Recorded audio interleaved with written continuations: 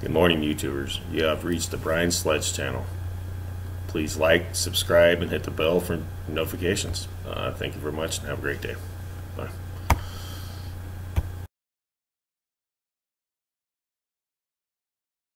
Adam Schiff calls Trump's supporters bums. Dan Bongino humiliates him.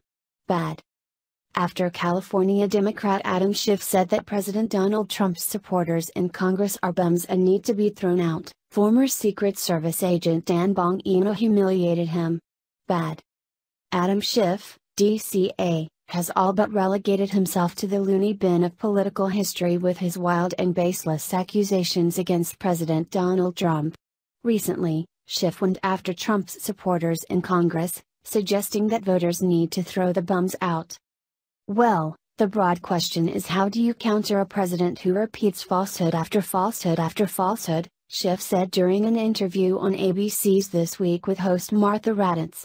That has the bully pulpit of the presidency to do it and has allies in Congress who are willing to support that. At the end of the day, there's only one remedy for that, and that is you need to throw the bums out. Well, Bongino has a response for Schiff that all liberals need to hear. Bongino recently appeared on Fox News' Fox and Friends, where Bongino was asked about his thoughts on Schiff's recent idiotic comments about Trump supporters in Congress.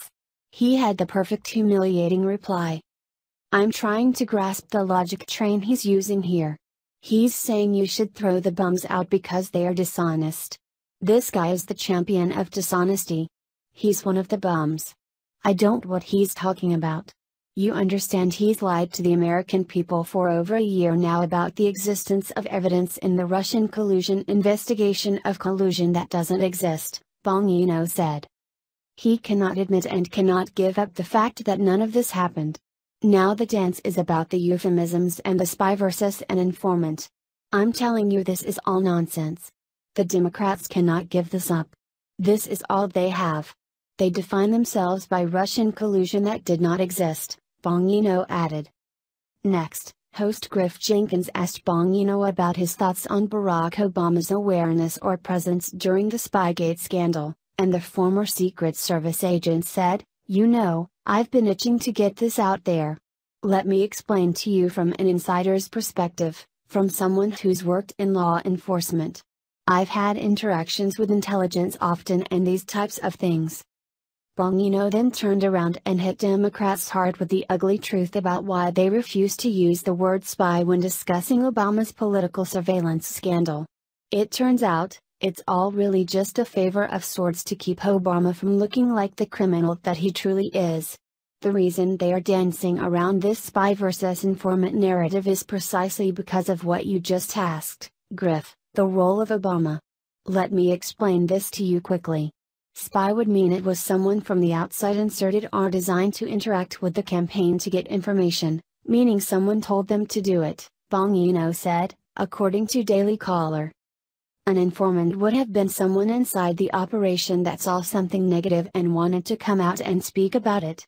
That's why they are not using the word spy. Precisely because it implicates Obama, who put him from the outside into the Trump campaign, Bongino added. The bottom line here is that the fish rots from the head down, and former President Barack Obama was the head of the government during the Spygate scandal.